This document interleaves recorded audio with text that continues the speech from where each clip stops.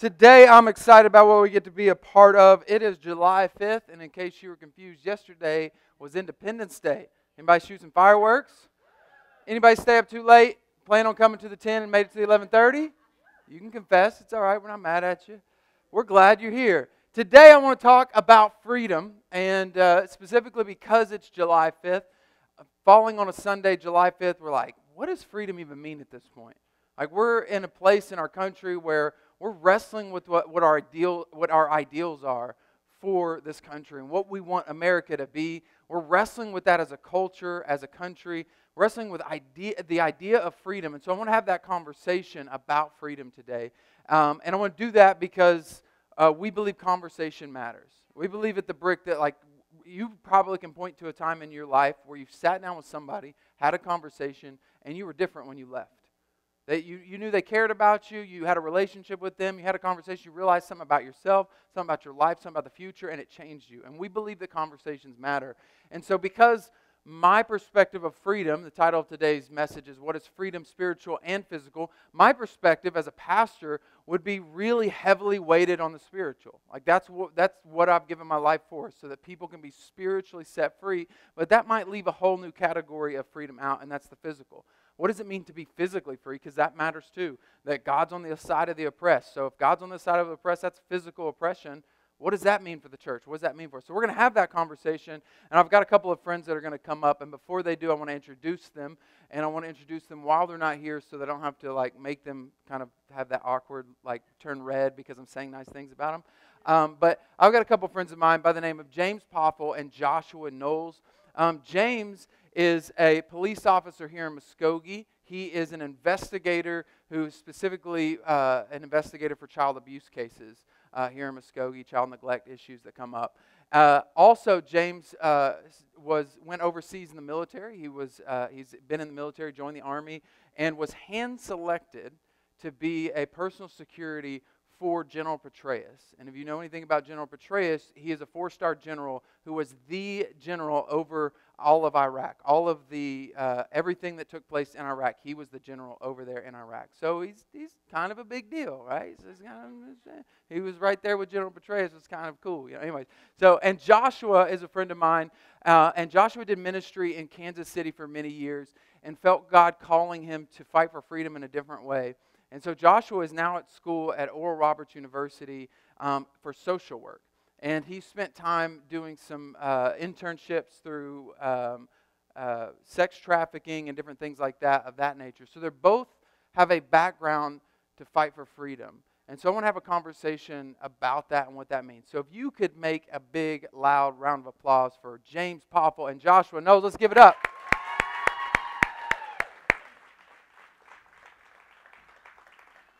All right. As they're coming, I want to share the scripture with you while they're getting settled.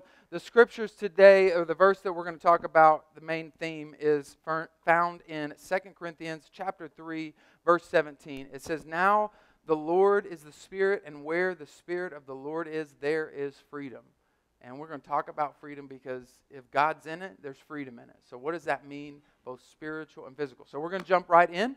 I'm going to let James go first on this question. We're going to start broad and then narrow it down. So James, the first question is, what comes to mind when you hear the word freedom? So definitely no pressure going first. But so when I think of freedom, I think of patriotism. I think of the red, white, and blue. I think of the American flag. I think of everything that it stands for. I think about our service members that served before me, our service members that served with me, and our service members that are serving after me. And so everything that I think about is what we fight for and fighting for the freedoms that we have today. That's good. Yeah. And for me, I still think of those red, white, and blue, and I haven't actually taken an active step to think about what does freedom mean to me until we started having this conversation. It makes me think about how America is kind of founded on this idea of you fight for your freedom. And even when the nation was founded, it was fighting for freedom against Britain, and just over our history, there's so many struggles that people faced in order to seek freedom. So I think it's kind of like our foundation of if there's something you care about, and if you don't feel like you're living in full freedom, you do something about it. And so that's what I think of when I think of freedom. Yeah, you dump the tea into the sea. Yes. You need to tell the Brits. Do what you got to do. I saw a meme that said said, "A happy treason day, colonials," referencing Britain. And then the response was, "It's only treason if you lose." So I thought that was pretty That's good. true. So That's it only true. counts as treason if you lose. So, hey, now we're America. Take that, Britain. Anybody from Britain that's watching? All right. So we're specifically talking about the difference between spiritual and physical. And as a pastor, spiritual to me is the most important. And I'm biased. So I would argue that even for Jesus, it's the same. Because what we saw when Jesus came is that there was a group of people, the Jews, the nation of Israel, who wanted to be free physically.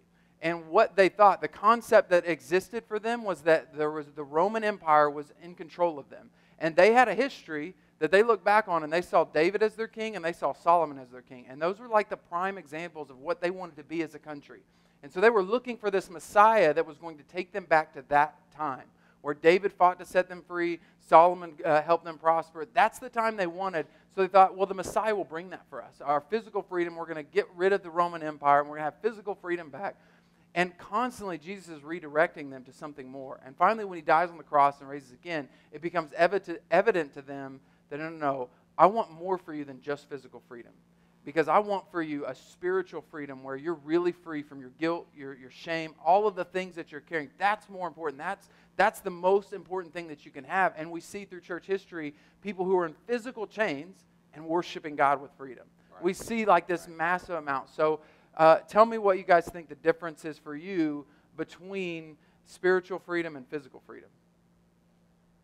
For me, like you said earlier, I spent years in doing ministry, and now I'm doing ministry outside of the church with social work. And I definitely value and prioritize spiritual freedom, but from years of just working with people, it seems like a lot of times it's harder to get to spiritual freedom when there's like a very physical limitation. And of course, like with the disciples, they were in chains and they're still able to experience spiritual freedom, but often they had that freedom before they were in chains. And so it's kind of easier to fathom. But for a lot of people that I've worked with, it's like, I want to hear about your God. I'd love to believe in eternity, but I don't know where I'm sleeping tonight, or I don't know what tomorrow holds. And so it's like, it's kind of hard to think about eternity when your right now is so uncertain. I think that it can be an obstacle to fully receive, in order to receive that. It's like, I'm dealing with right now, though. Like, can we meet this need right now first? That's good.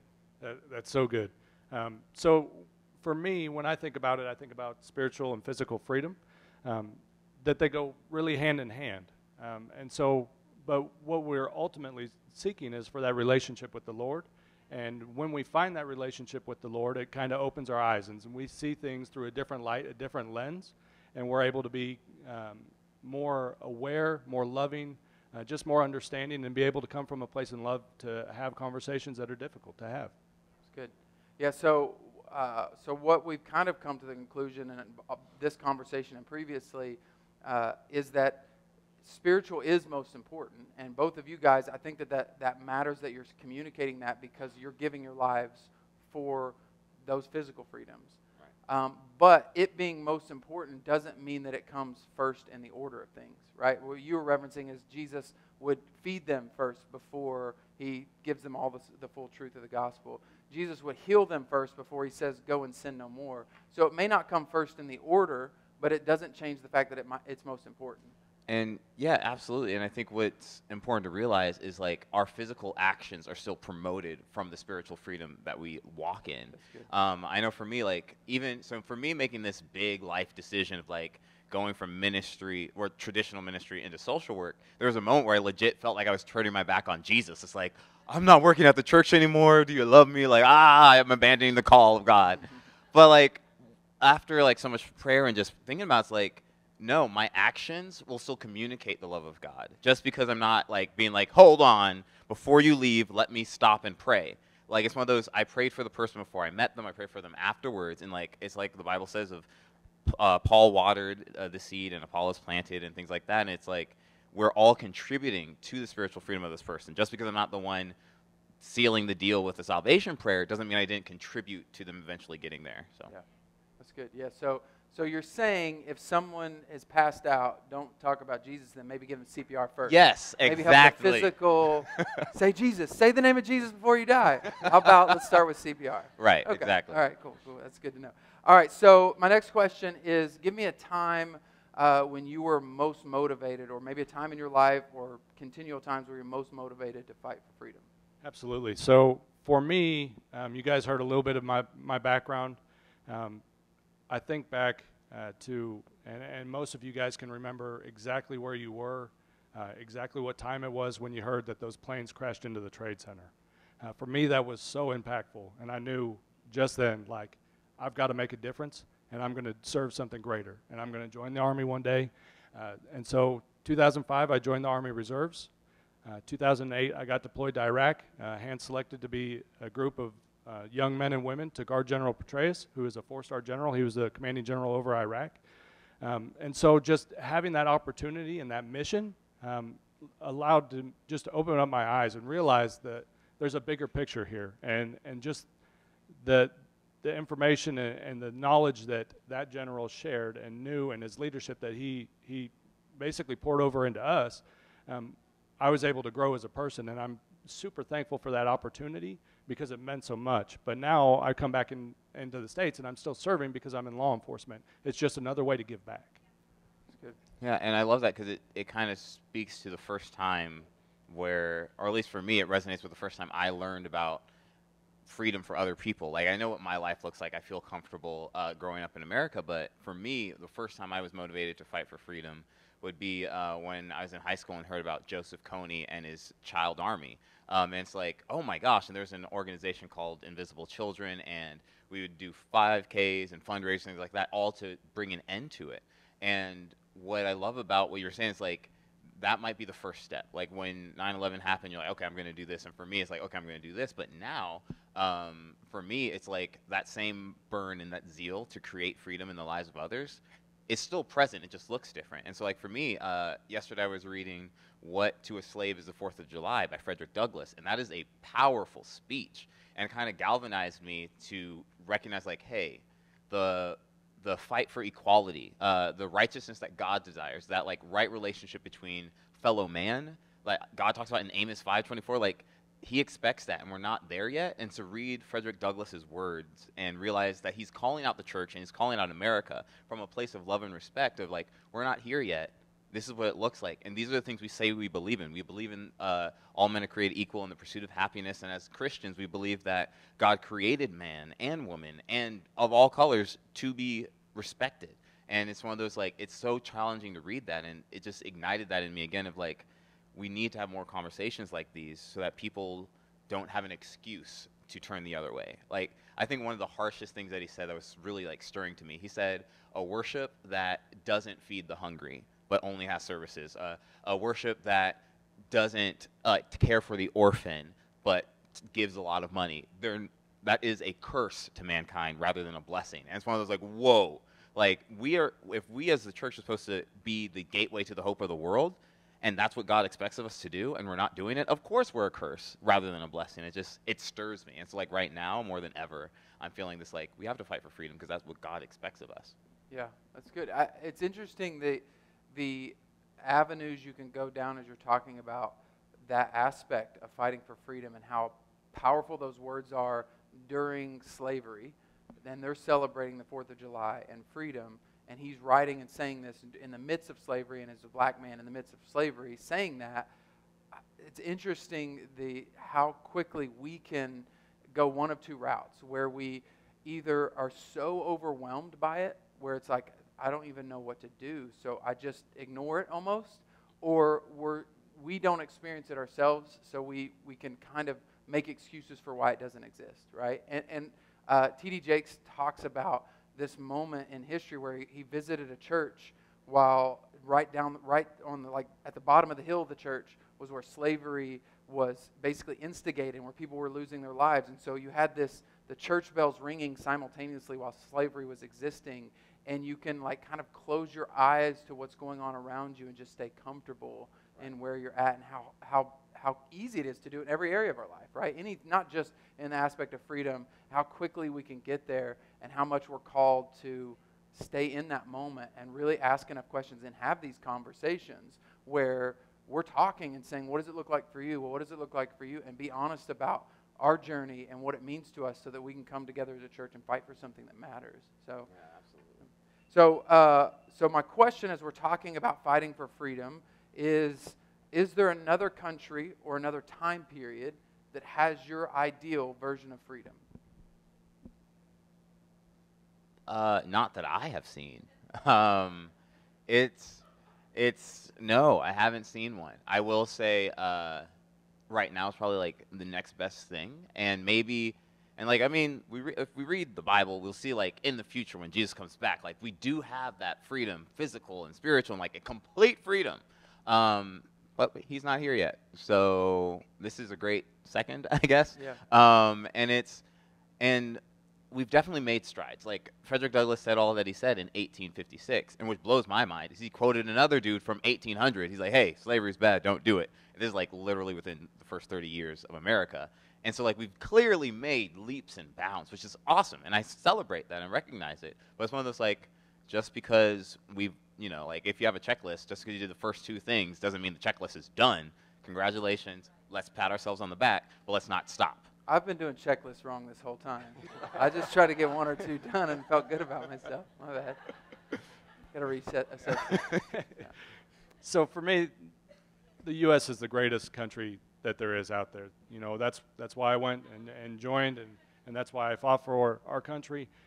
There's not a better one out there. We are going through a trying time as a nation right now. Things are difficult, but what I know about us as Americans is we're dreamers. We're innovative. We are constantly striving for something better. We want that better environment for our loved ones, for our families and generations after us. That's what we want. We want better for people. Yeah. And so that's really the goal, is just to continue to grow. So I don't think that there's any better country, and I think that we're in a tough spot, but we are going to continue to grow.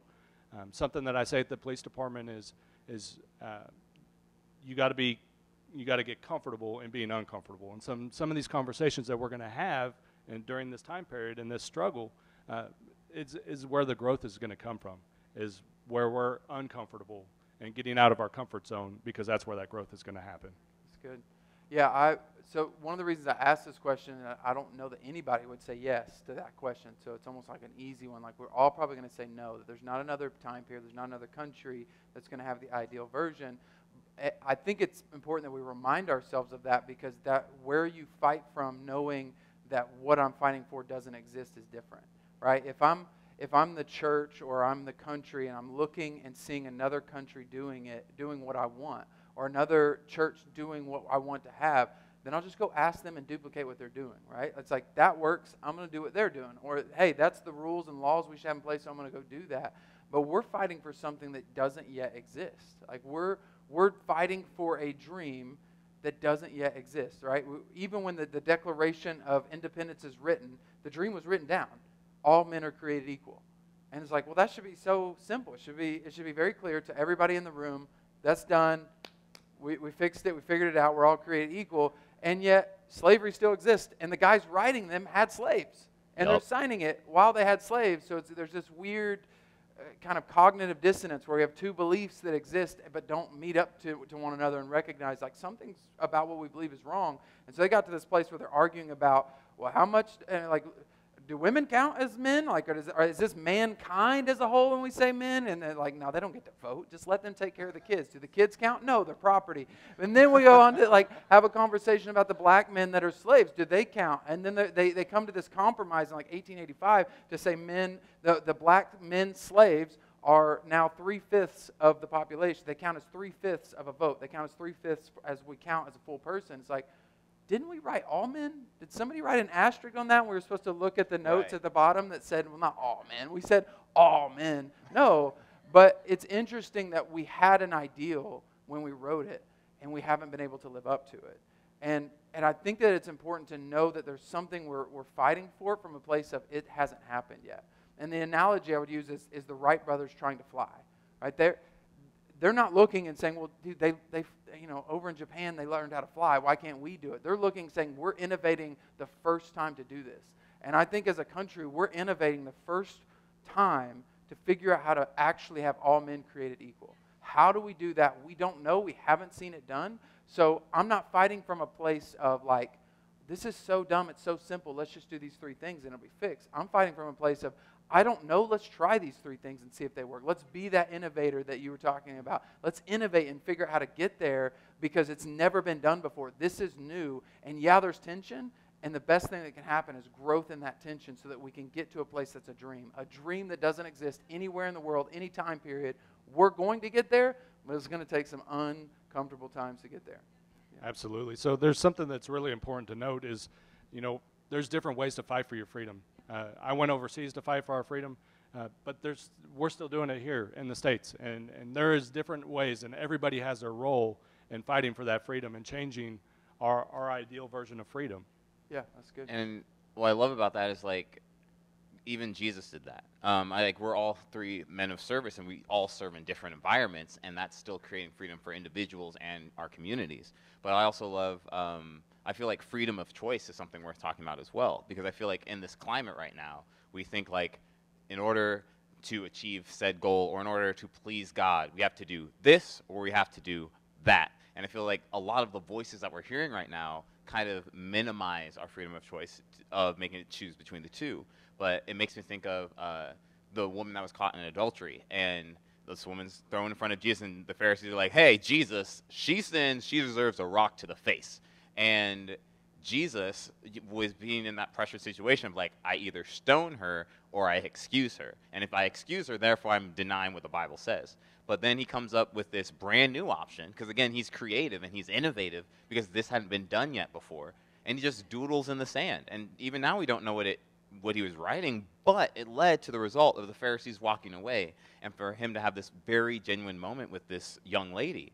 And I feel like that's where we're at right now, in the sense of we are thinking we have to either do this or we have to do that. But if we seek God, if we humble ourselves enough to seek God, will we listen to be like, hey, there's this option you haven't considered yet. You wouldn't have thought of it on your own. It wouldn't create the solution that you really wanted, but we need to pause and allow him to lead us because we're Christians. Absolutely. That's great. Yeah. So my next question is, what steps should we take to get to the ideal version of freedom?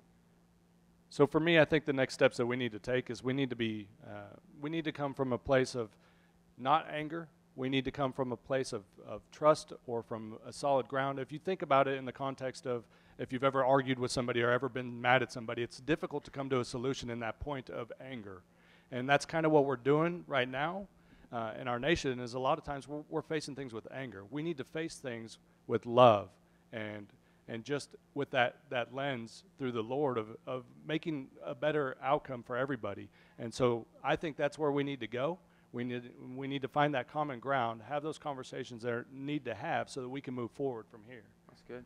All right, and I think that's so vital because truth of the matter is, when you're talking to somebody about something you're passionate about or you care deeply about and they disagree with you, anger is our natural human response. Oh, yeah. But that's not what God asked us to do. And so it's for me to hear someone's alternative perspective and empathize with them, like, okay, what brought them to this conclusion? What similarities do we have? And like it says that in 2 Timothy of the whole like have conversations well, and that will lead to change. And then it also says that we trust God to create that change. It's not on me to change someone's opinion just because I think I'm right and that they're wrong. It's my responsibility to love that person as a brother and a sister and allow that to create the change that we need. And then after that, we're expected to move forward from that. And I think it's a continual, we have to pray and we have to seek God in order to stay in this place of humility. It says in Proverbs to guard our heart, and I feel like complicity has this sneaky way of just sneaking in there and just being like, hey, you've done a lot. You're good. Like, you listened to a podcast, you read a book, you're good. You have achieved maturity, you don't need to grow anymore, you're good. And I feel like that's a temptation we all feel. But again, God calls us to higher, so we have to continually set that out. Yeah. Yeah, there is this shooting for an ideal and knowing that you're not there is complicated. And sometimes we label it or we perceive it as hypocrisy. Because as the church, we get a lot of kind of, well, there's a bunch of hypocrites at the church. And like the statement I've heard that I use all the time is, well, like, yeah, we do have a lot of hypocrites and there's plenty of extra room for more, so come on and join us, you know. So, like, there is this idea that I don't think it's hypocrisy if we're honest and humble about the reality that we're striving for a perfection that we haven't reached. We want to look like Jesus, but we don't look like Jesus all the time. So come join us in this fight for something that we haven't yet attained, and we never really get there. Until eternity, we're not going to be perfect. And so if you're looking for a perfect pastor, there's not one in town, but there's definitely not one here, okay? If you're looking for one without mistakes, if you want a list of my mistakes, I can give them to you. I've got a list. You can talk to my wife. She can give them to you. Even my daughter, who's 5, could probably give you some of my errors. There's an ideal that we're looking at and saying we're fighting for something that we haven't yet achieved, and that's okay, as long as we're humble enough to say that we haven't achieved it. When we say we've arrived, then that's a problem, and that becomes hypocrisy. And yeah, I feel like you said it very well. Like, that's the difference between hypocrisy and humility. Yeah. And being willing to admit, I have not arrived yet. Because I feel like that's what annoys people. I feel like, oh, no, I'm saved, therefore I am perfect. Like, that annoys everybody. But if you're like, I'm saved and I'm progressing towards Christ, like, oh, okay, tell me about this journey. Like, I feel like, because we're all on a journey towards something, and I feel like if you say, like, you're perfect or you're a hypocrite, you're saying I finished, which is like, no, that doesn't make any sense. So, again, I think that's the difference between humility and hypocrisy, is being willing to admit, I still have some work to do. Yeah, that's good. So being uncomfortable in the being comfortable in the uncomfortable. That's right. Okay, so my last question is, James, what is the church's role in creating freedom? So the church's role in creating freedom for me is this is an amazing place that brings everybody. It doesn't matter your race, religion, your political beliefs. It brings everybody unified under one roof for one common goal. And that's what we're doing. That's what the church does. It spreads love, and that's what's going to get us forward. That's what's going to get us through this, is that love, that communication, and being able to see things through that lens, and just come together. That's what church does. It unifies us. Yeah, that's good. All right, and I agree, and I feel like it goes back to that we all have different roles, and I see it as the body of Christ that Paul writes about, of like, it'd be like my hand, for example. I would see like the fingers being us as individuals and the body of Christ being the palm, like brings us together. Like even on the stage right now, we have a police officer, a pastor, a social worker, and then put yourself here, like, you're the mother of your home and you're making sure your kids don't die because they choked on a Lego or something. I don't know. I don't have kids, so I don't know what that struggle is. But then like, are you in sales? Like, and then we all come together to create the job that needs to be done. And then, of course, your hand can do a lot of things the same way that we need to be able to do a lot of things. It's just like I feel like the church is like the headquarters, the very physical headquarters to create that spiritual trajectory that we need to get to. Yeah, that's Absolutely. good. That's good. And I was reminded, specifically during this talk, because we didn't talk about it previous to this, you mentioned Frederick Douglass, and you mentioned people that are called to specific areas, and how much, if one of those fingers is missing, how much it hurts the body of Christ. And I feel like in our nation right now, there is somebody out there that is, specifically the racial divide, there is somebody out there that is rejecting the call to step in the gap, to where there may be somebody in between this that I don't recognize, but like where Martin Luther King left off, that's somebody that unifies with a vision of hope and a vision of peace, that unifies us in that same way. I feel like there's somebody that's a finger that doesn't want to acknowledge that they're the finger that they're called to be. Yeah. And so the reason I'm saying that is wherever you're at, whether you're the mom, whether you're the salesperson, whether you're a pastor, whatever your calling is, be comfortable in the uncomfortable. Absolutely. Like James said, you have to be comfortable in the uncomfortable. Step into your call, because we're hurting because you're not. We're hurting as a church, and we're missing something. It may not be the person that you're called to unite the church, but something's hurting. It may be in kids' ministry that's hurting. It may be that lost kid that doesn't get saved because we don't have the right person in that spot to be in the right there for that person. It could be that person that's addicted to drugs, and they don't have your story of drug addiction and how you can help them out. It hurts the body of Christ when you're not where you're called to be. So, if I can add come on. Let's pause, acknowledge that, like, because this is an add-on. Like, what I'm going to say is not going to make sense if you don't, like, register that.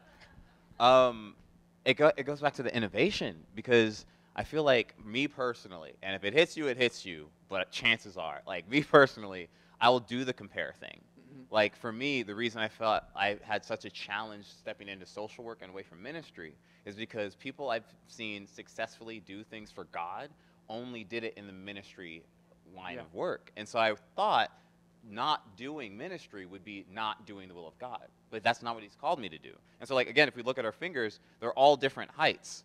But that's because they're all for different purposes. Like, my thumb might seem the shortest right now, but, like, me holding them, like, this would drop. I would be concerned, and then I have to buy a new mic for the brick. Like, it's, so we're all different heights for different reasons. So do not be so fixated on what's on Instagram or whatever else, or what Tabitha Brown's doing with her cooking. Like, I can't cook. Like, let's recognize for a second, she's gifted. I'm not. What is my gift in? Let me run in that direction. And so it's just like, please be you, because that's what we as the church are waiting for. That's good. That's what makes us so unique is everybody brings something different to the table. Yeah, that's good. All right, can we give it up for these guys sharing their time?